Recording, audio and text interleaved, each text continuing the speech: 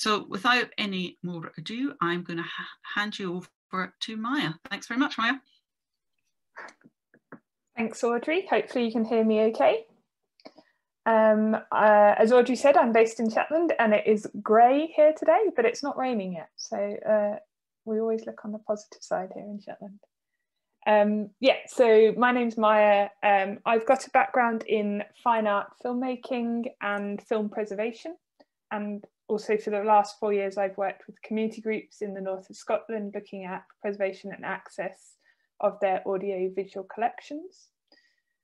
So today I'm going to very briefly walk you through the process of digitising audiovisual material, things to think about before, during and after a digitisation project. I'll also provide some great examples of projects utilising digital material. And I will be sending also a handout later with lots more links, just because, as Audrey said, we do have limited time and there is a lot of detail to go into. So before doing anything, I think it's really important to think about why you're digitising your material. So this will help you plan a project, give it purpose. So rather than saying we want to digitise things to make them accessible, be specific. We want to digitise these 2 films about Lerwick sailing regattas so that we can screen them at the boating club's centenary celebration, for example. 2 things to remember. Digitisation is not preservation in and of itself. Digital items require preservation to remain accessible. So digitisation is not the end of a process, it is the start of a process. And also digitisation does not automatically mean accessible, and undigitized mean inaccessible. Yeah, so digitisation, access is an approach. You have to have a plan for access. It doesn't just happen because you digitise something. Before digitising, it's really good to know what you have. Obviously, the more information you have, the better decisions you can make about what and how to digitise your material. So we're going to talk through the 3 C's, which are carrier, content and condition. So carriers are the way the images and sounds are stored and conveyed to us. So we have celluloid film strips, which can carry sounds and images together and separately. Tapes as well, so magnetic tape can also carry images or sounds, and you might find this in cassettes such as the VHS or Betacam, but also on open reel. And this, such as CDs and DVDs, actually carry digital media material, but because of the nature of these items and the fact that CD and DVD drives are less common now, means you should also consider migrating this material to other storage systems. So just a quick note about film. Nitrate film stock is very flammable and is dangerous.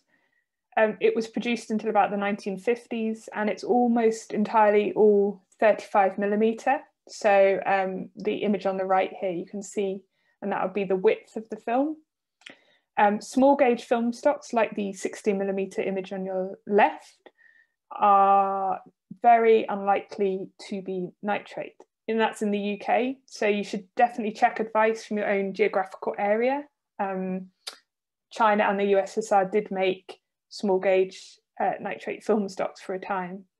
I'll include a link as well to the Health and Safety Executive leaflet on nitrate film, which will tell you what to do if you think you have this material in your collections.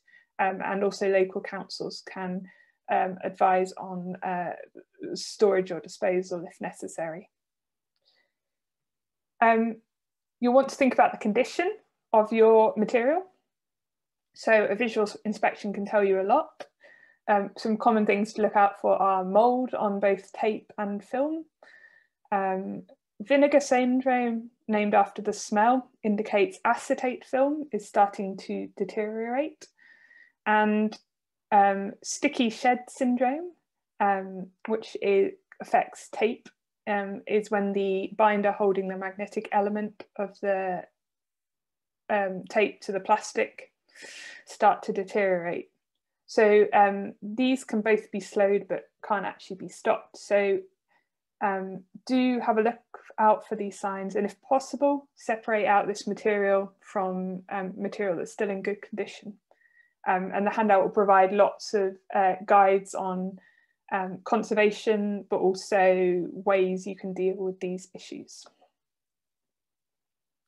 And then crucially, of course, you'll want to know the content of your material, what's on it, and is it worth digitising? So again, a visual inspection can be useful.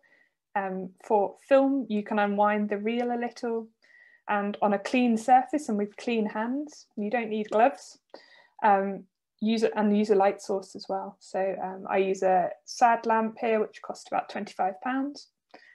You can have a look at your film, use a magnifying glass or loupe if that's helpful as well. As well as the images on the film, you can also start getting a lot of technical info from an examination. So you can, by looking at these symbols on the edge of the film, you can identify the year of production of the film, which can help date your film. And then also a really important point between Super 8 and 8mm, you can help identify this through the positioning of the sprocket holes in relation to the images. Again, the handout provides lots more links to identifying film and tape. Obviously, with tape and disc carriers, it's a bit more tricky to identify what you have. So some items may have text on them, which can be useful, but obviously don't assume this is accurate. VHS tapes can and have been recorded and used over and over again. If you have equipment to play these items, you may decide you're happy with the risk of playing them to see what they contain. Do have a look at the equipment you're using as well to make sure that's in good condition and clean it if necessary. An alternative is to get a low resolution copy, digital copy made, which will cost less than a high resolution transfer. Obviously that is money, but I would try your absolute hardest to avoid digitizing items if you don't know what's on them. You may spend a lot of money and time on material that actually isn't very useful to your organization. So that may seem like a lot of things to do before even you start digitizing, but it's really important. They can help you make decisions about what to digitize, but they can also help you raise awareness and funds and support from your community. So this is an example from the Found archive in North Uist in the Outer Hebrides, who used lots of the information they had to launch a crowdfunding campaign to raise money to digitize material. And the more you can tell people, ideally with some really appealing pictures, the more effective I think this is. So obviously, having said that, make sure you're recording all this info you've found out. It will be helpful to you in prioritizing your items for digitization, and also useful if you seek quotes for digitization as well. Really useful to remember is that both your original copies and when you've made them, your digital copies will also need item numbers. So think about how you're going to record the relationship between the two items. This is an example from the Shetland Film Archive, just our working table of digitization items and where they're at.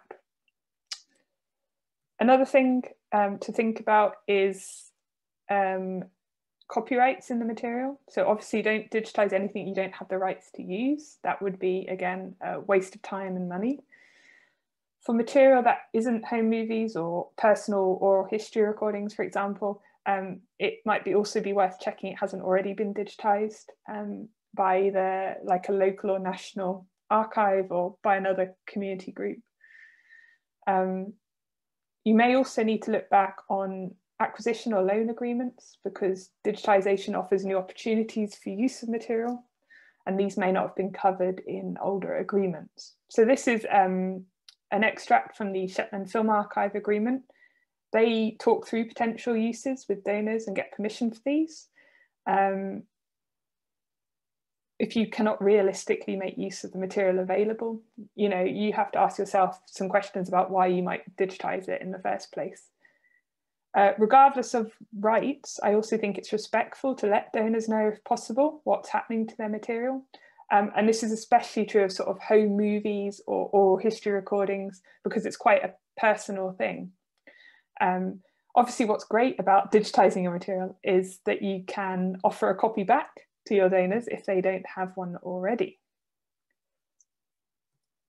So hopefully you've got all your information collected, and you'll be able to sort of start making a priority list for your digitisation.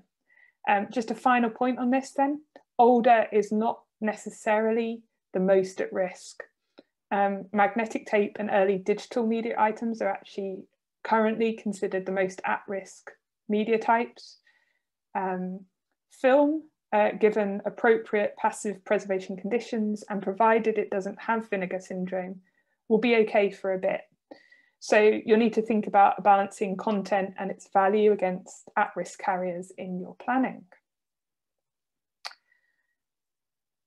Once you've decided what material you want to digitise, you have a few more things to consider. Do you want to outsource it, or do you want to try and digitise in-house? There are a few things there. So costs, both have costs. And do you have time as well is a really important one when you're digitising in-house. Do you have time to do that? Obviously, equipment and skills and knowledge are really key to that. Whether you have that expertise within your community or can enlist people or have time to learn it, it can be a really fun thing to do. But yeah, these are things you'll have to work through. Again, what risk are you willing to accept? So obviously commercial preservation and digitisation companies will have lots of experience and will probably be able to minimise risk, although there will always be risk, whereas that risk might be higher if you're doing it yourself. So outsourcing. There are a few commercial companies that offer audio-visual digitisation services. These are some in the UK. The first three I have worked with, and they've worked with community archives. So that's been really great. They've had good relationships with those companies.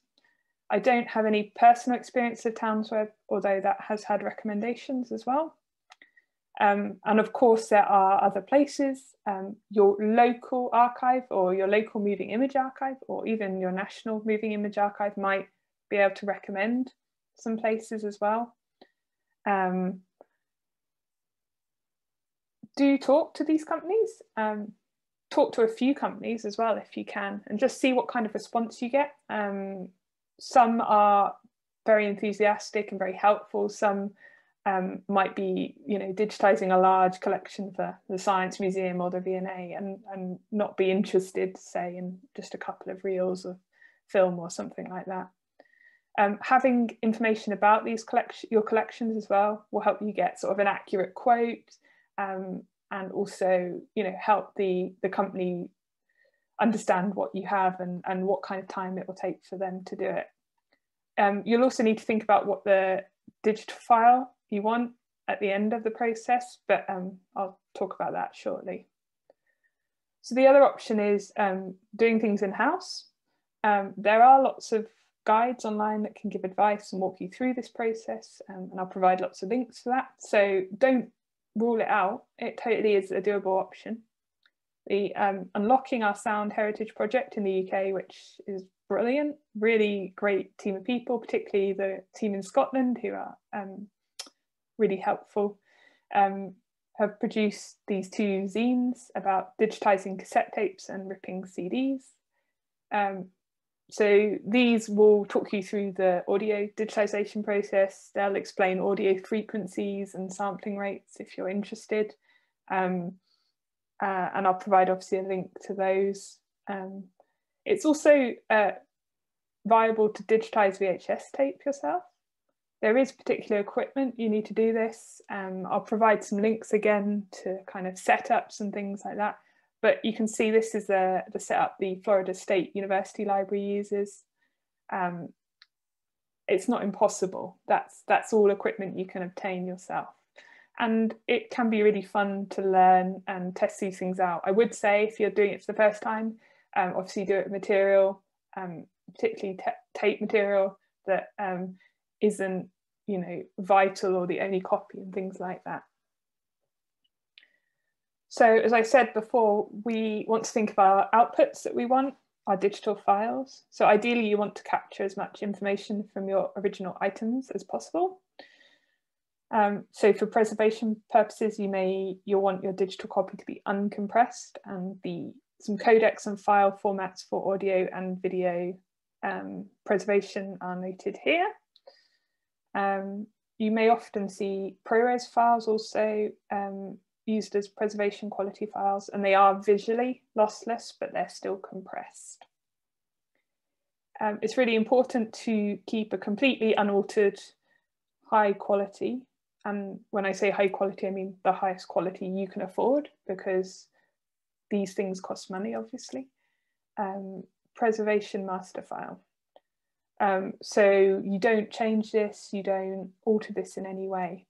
You make copies of this if you need to change anything, or you need to make access copies or add watermarks or anything like that.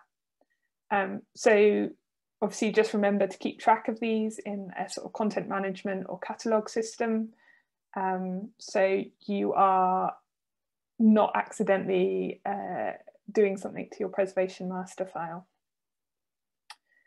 Uncompressed files are large, and you'll want to make compressed access copies to use or showcase online or at your heritage space. So there's options for compressed files are also noted here. Try to avoid proprietary file formats that only play on certain systems, so Windows Media Player file formats and things like that. For digital moving images digitized from celluloid, you may want to also think about the frame rate. So contemporary moving image material runs at 24 or 25 frames per second, and films that are silent, which a lot of small gauge films are, may run at 16 or 18 frames per second. I've also provided here a sort of comparison of file sizes of a 4-minute 8mm film, but you can see the differences in size between the preservation and access copies. This brings me on to storage. So once your material is digitized, you'll need to store it somewhere, and ideally you should be thinking about that before you start digitizing it. You'll also need to think about file management of this material. So for digital files, the 3-2-1 rule is a really good one to follow. This involves geographical separation and also different storage media. So don't keep all your material on one spinning disk hard drive. Don't keep it on 2 identical spinning disk hard drives in the same place. Split these up, store them at different people's homes, or store a copy on the cloud, that kind of thing, just so that if anything happens to one set of media or one hard drive or anything like that, you've got backups. You'll also need to think about digital maintenance and preservation, so firing up those spinning disk hard drives, performing checksums on your data. Don't forget about those original items either. Do store those correctly. You don't need anything fancy for this. You can store them in your home, unless, obviously, don't store that nitrate there. That needs to be dealt with properly. This is a really useful guide from the Texas Archive of the Moving Image, and I'll provide a link to that, but it'll tell you good places within homes to store media and the orientation as well. So finally, most importantly, I think, why are we doing all this? We're doing this so we can make amazing audio-visual material accessible, and digital offers lots of opportunities to do this. Material from the community and volunteer-led Shetland Film Archive was used as part of a theatre production here in Shetland a few years back, projected on screens as part of the set of a play, and you can see an image of that in the top left. Material from the Shetland Film Archive and the Found Archive in the Outer Hebrides, also a community archive, was used as part of a music residential programme for students on the University of the Highlands and Islands applied music programmes. And the students wrote and then composed and publicly performed accompaniments to these silent films. So that was a really fun project we worked on. And then just the Christmas just gone, my friend and I put together an audio video trail along the high street in Lerwick. So TVs were positioned in shop windows and people could view the films as they walked by. So this was again a really great thing to do in a sort of socially distanced, COVID safe way when screenings weren't a viable option. Of course, you can have regular film screenings, but I do think it is the potential of these creative opportunities that make it really exciting to digitise audiovisual material. And to be, obviously, we can use it, therefore, in ways that would have been very difficult on their original carrier formats.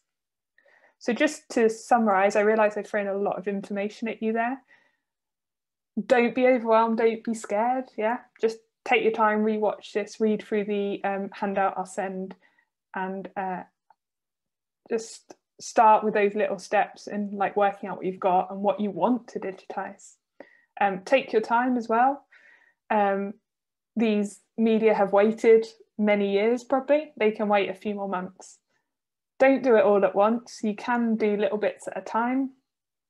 Don't do it alone. There's a community here today who are all interested, hopefully. And there's lots of people online also trying to deal with these same things. So do seek out those communities. And I've put some links to useful resources as well. Do a bit of research as well. Look to see if one or more sources agree on a process or software before embarking on it. So if 5 people are all going, this process works, I found it really easy, that's much more reliable than one person saying, oh yeah, you just do this. And just finally as well, don't wait for the perfect system or the perfect time or the perfect software. That will never exist. We might have to settle for good enough. Especially with community archives where I'm very aware there's limits on time and money and skills and expertise, but that doesn't mean we shouldn't give it a go. And I'm really happy to talk to people about digitising this material as well if you have any questions. So I'm just finished on, if you want to see some digitised material, the Shetland Film Archive are doing a screening on YouTube and Facebook tonight. And this is material from the 1950s and 60s, recently digitised, and this will be the premiere of that. So do tune into that if you want to see what's possible with a community-led archive project. And that's me. So I will stop sharing and await your questions. That's fantastic. Thank you, Maya. I just want to say we do ask our speakers for these events, which are aimed at community archives and heritage groups, to give practical advice. And Maya, you have certainly ticked that box with lots and lots of really useful and helpful information there. You have referred to the links, and I will send that out later today with a recording of this session.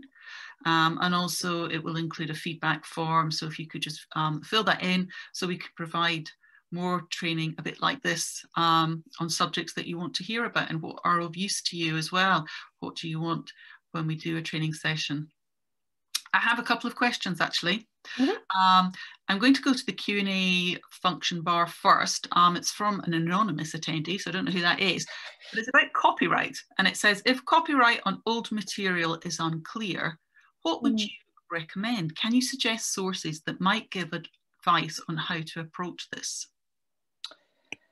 Well, obviously it depends very much on the material, but there are different ways to deal with that. firstly, if it's you know, newsreel stuff or perhaps more feature film like things, you can do a lot of research online, and I'll put in some links to starting places for that. There is a thing such as something called a takedown notice, which is used by a lot of institutions. And what this means is you can, if you've done your best to find copyright owners, and you can evidence that, you can put material online or display it with sort of information saying, if the person who comes across it, you think you are a copyright owner in this, please get in touch and we can take this down and obviously begin discussions with you. It is actually very useful in some ways to put material out there, because actually you might find copyright owners through that. So I think it's always just about being respectful and opening up a dialogue with copyright owners if you can't ascertain that. So just being like, we actually don't know who this is, but if anyone does, please please come and tell us. And I think it's not being scared of those. Again, that depends on the material so much, but anything made by a company or anything with logos on it, that kind of thing, there is going to be copyright in there somewhere. So I know we've had that discussion before, actually, and I think it was really good advice when you say, obviously, if it's sensitive material, and that could be if you think that the person who's in the film wouldn't like to be seen, because it's an embarrassing situation or something like that, best to avoid it. But at the same time, you do want to get things out there, and you have to wait to get the response back if someone has a problem. And of course, you would take it down, and you can put that notice on your website or your Facebook page or whatever, can't you? And I'd say, you know, that's like big institutions use that. The British Library uses that as a system when they don't know. So it's not an unacceptable solution. And yeah, certainly the sensitivity, you know, just think, if I was in that position, would I want that made public? Also to be aware, especially with like sort of home movies or audio recordings, you know, those people may have passed away. There may be that kind of sensitivity involved. So it can be really wonderful when you connect those people again, but also there can be sensitivities involved. So sometimes it is just a case of going, are you okay with this? And most people, I've very rarely come across any issues, if I'm honest, as long as you're engaging with people. They're really happy that you asked most of the time. Great. I'm going back to the chat room here. I'm going to ask a question from Robert, who is about storing tapes, and he wants to know, do you store tapes on end, horizontally, or vertically? Have you any advice about that? Yes. So you'll store them upright like that. Does that make sense? So films are flat, video is upright. Great. But the link to the handout as well, I'll send, that gives you lots of best places to store them in your room and things like that as well. Okay, I'm going back now. I'm flicking back to the Q&A bar here, and this is from Emma Skinner. Thanks, Maya. That was a great presentation. I have to agree with you there, Emma. It really was. I have a question regarding the difference in storage space between preservation and master and access copies. You had the figures on your slide for film. I wondered if off the top of your head, you had an equivalent for sound files from a standard 90-minute cassette tape.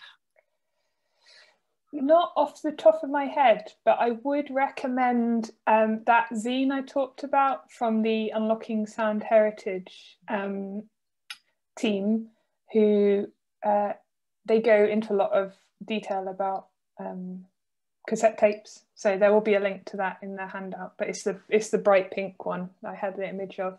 And they're much more, I generally deal with moving images, although sound is part of that, but they're much more experienced with that. I'm not sure where Emma is, but Audrey will back me up on this. The team in Scotland working on the Unlocking Sound Heritage are really helpful if you've got any questions like that.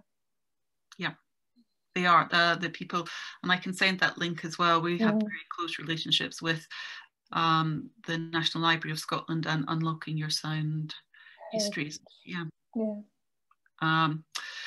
So slightly off, but I think this is a very interesting one, Maya. It's tips for preserving pictures and videos which have been on a phone for the last 7 years. Yes, this is exciting, and I only touched upon it. I like this one. Yes. As I said, yes. So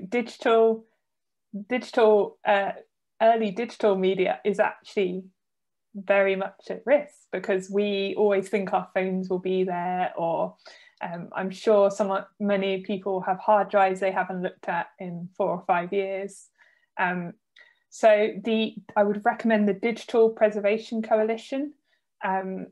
Have tons and tons of advice. I've provided a few links to them, but you can just Google them.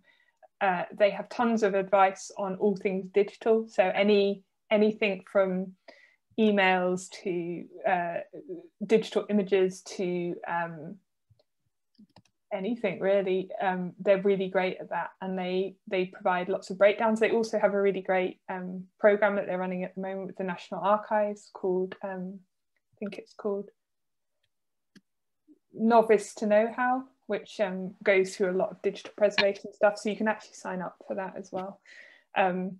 But my main thing would be to get them off the phone or the camera, wherever they're stored, because you don't know how long you'll have access to that device. So if you can get them either via cable or by sending them to a computer, and then obviously onto into the cloud or onto a storage external hard drive or something like that, that's a really great start. So even if you don't do anything else to those files at that point, you've got them off the phone that might not turn on in a few weeks' time or a year's time. So. Yeah, I think that is. Someone was asking about the digitization of, say, flat objects and photographs. We covered that last week, just to let people know. So we'll get the recording out to you, and I think you'll find that useful. So with this series, we have broken down the types of objects to digitize. So today Maya's talking about sound and film, but next week we're actually looking at 3D objects. So that could be anything from a book or an object in your collection, but it could also mean something like outside, like rock art, or you could go the interior of a building. So that's next week. But getting back to this, I just wanted, I'm scrolling through this. It's about, would you recommend using Dropbox as one of your storage options, Maya? So recommendations are very difficult, because in terms of what you can afford to, if you can't, Dropbox has a free option. So if you can't afford to pay for a system, that is an option. I'm not sure entirely of their size limits. They do have quite a low amount you can store for free, and obviously audio and moving image files take up quite a lot of space, even the access copies. So that's why I just mentioned thinking about storage ahead of time, is that you will need something that you can use that will have a lot of space. I think I'm always a bit wary of recommending different things, but I know some of the community groups I work with use Vimeo to store their audiovisual assets, so you can have these as a private thing, so it's not about making them accessible, but that is a paid for service, so again, it's about what you can afford. Yes, because there was problems with MySpace, I believe. A lot of people used this, it was free, and then they decided not to run it anymore, and people lost all their information, which tended to be recordings of songs rather than films. And yeah, many groups actually ended up, it was their only way of backing up. So I think we go back to this idea of, you could use something like Dropbox, but definitely you've got to store it on at least 2 other devices. Yeah, so the 3-2-1 rule is just a good one to have in your head. So if you do choose to use Dropbox, I'm not going to recommend or not recommend that. It's a choice, but just make sure you're putting that material elsewhere as well. Ideally not on a online format, so as well. But yes, absolutely, just be aware these platforms can disappear at any point. You don't have necessary control when a company decides to shut something down. But there's lots, I would like to say, there's lots of digital archivists out there trying to, there was one of those sort of not AskGees, some old search engine. So they were harvesting all the questions people had asked. So that data is they're trying to save that data as well. But yes. I'm going to go back to the Q&A box. We're just probably looking at the time having 2 more questions, I think, probably. And this one's from Una, who's, have you got any suggestions, Maya, for simplest ways to digitise audio recordings in-house rather than someone else to do them? Well, again, I'd point to those 2 zines produced by the Unlocking Sound Heritage team, which I mentioned in my talk, but there is a link to them both. So they talk about digitising cassette tapes, and they also talk about ripping audio from CDs, and they'll talk you through that process in much more detail. Obviously, I don't know what your original format is, but if you have things like OpenReel tape, perhaps you might want to speak to local sound engineers. So there is, for example, there's a guy in Shetland who has experience using that material and was able to do that rather than directly going to a sort of an archive, actually going to like audio engineers. Many bands still use that kind of technology. So you might want to look at that kind of thing. So sometimes it's about thinking around the problem just as much as kind of going, it's an archive or it's archival material. We got to look at the archival system. Looking in the sector that produced these recordings is also useful. So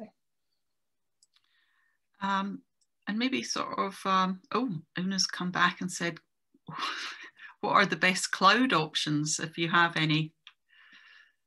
Oh, tricky, isn't it? Yes, I guess it sort of relates again back to that Dropbox discussion earlier. Yeah. But again, there's a discussion to be between different systems. But again, I guess it comes down to that 3-2-1 rule and making sure your audio or your visual material is stored in different places and different formats. So you're sort of protecting yourself against any potential problems. Right. And last I'm going to say is, oops, gosh, so many that are coming in, Maya, is, in your experience, Maya, what is the most difficult part of digitisation of sound and film collections?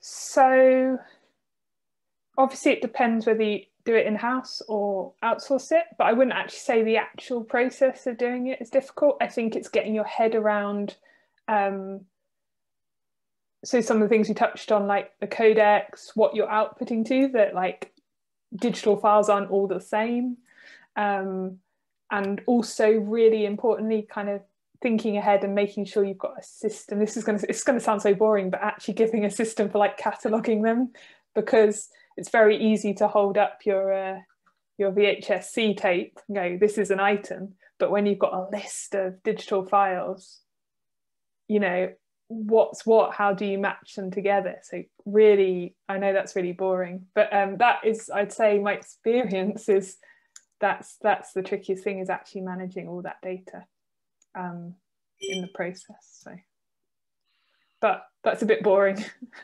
I'd say the most exciting thing is when you see that item fully digitized and it opens up so many possibilities. And I only touched on a few really exciting projects, but the fact that you can sort of chop things up, obviously with permission, or present them in new ways, I think is really exciting. So yeah. Thank you. Now, Maya, just to say that if maybe there are some other questions, perhaps when I send out the other information, would you be happy for people to email you? Absolutely, yeah, that's fine. So we can put your email address. So just so that you're not disappointed that we've missed your question at all. But we don't want to overrun too much and turn this into a much longer session than we planned. I just want to say, Maya, thank you very, very much for today. It's been incredibly interesting. You made it sound something that's very, very scary in my mind. You've made it sound quite accessible, if you like, and something that I could actually do myself, which is really what it's all about. And I want to also say good luck, because I know that you're handing in your PhD thesis, I think either today or tomorrow or something. Yeah. Next time we speak, you will no longer be a PhD candidate. So I very much look forward to that. But I just want to say thank you for today, and thank you for everyone for attending. And I will be emailing you all very soon. Thanks again. Bye. Thank you.